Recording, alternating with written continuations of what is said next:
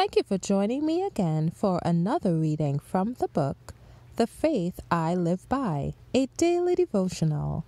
Today's reading is entitled, Strengthened by the Spirit, May 15th.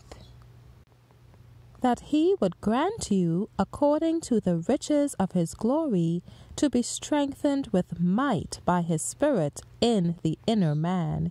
Ephesians 3:16. Jesus says, What things soever ye desire, when ye pray, believe that ye receive them, and ye shall have them.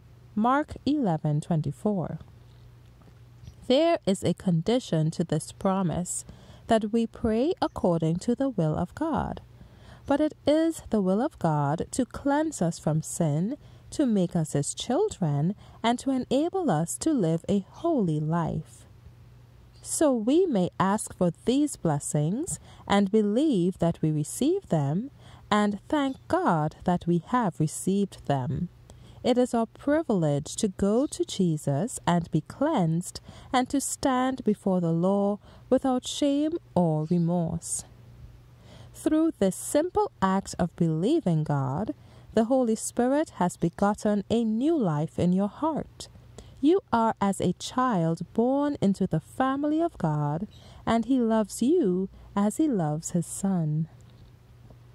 Now that you have given yourself to Jesus, do not draw back, do not take yourself away from him, but day by day say, I am Christ's. I have given myself to him, and ask him to give you his Spirit and keep you by his grace. As it is by giving yourself to God and believing him that you become his child, so you are to live in him. The apostle says, As ye have therefore received Christ Jesus the Lord, so walk ye in him. Colossians 2:3.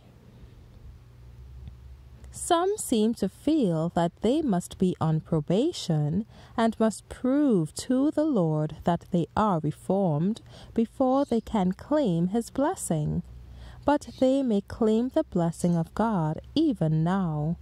They must have his grace, the Spirit of Christ, to help their infirmities, or they cannot resist evil. The Spirit furnishes the strength that sustains striving, wrestling souls in every emergency amidst the hatred of the world and the realization of their own failures and mistakes. In sorrow and affliction, when the outlook seems dark and the future perplexing, and we feel helpless and alone, these are the times when, in answer to the prayer of faith, the Holy Spirit brings comfort to the heart. Thank you for listening today. I trust that you have received the message God had in store for you. God's peace be multiplied to you. Maranatha.